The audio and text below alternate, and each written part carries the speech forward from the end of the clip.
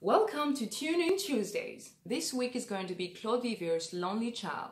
I am Aphrodite Patoulidou and I got to perform this last year under the direction of Hannigan and together with Ludwig Orchestra.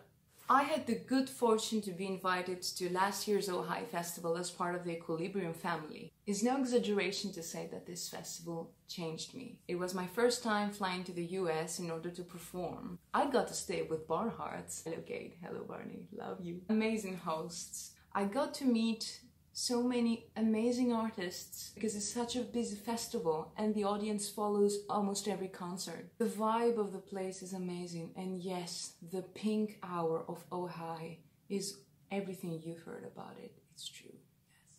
So back to Lonely Child. When I was asked to perform this by Barbara, I listened to a recording and I thought, wow, this is beautiful music. I need to sing that. And then I saw the score. Everybody's different.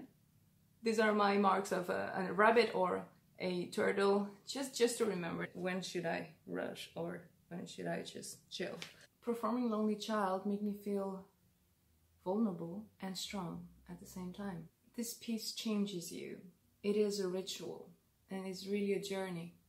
The very moment we finished the piece, and you can see it on the video, the silence after Lonely Child, after the last bar. It's only crickets. No one coughed in the audience. It's the most amazing audience I have performed for. The silence right after the last bar, it was being together. It was being in the ritual.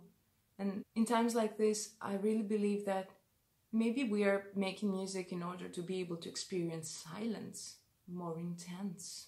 I just want to thank Elaine for being an angel. Thank you, Tom, for the trust. And last but not least, thank you, Maggie, for the tacos in LA. We're amazing. Stay home, stay healthy, support your artists. Art, it makes society more human. Enjoy Lonely Child.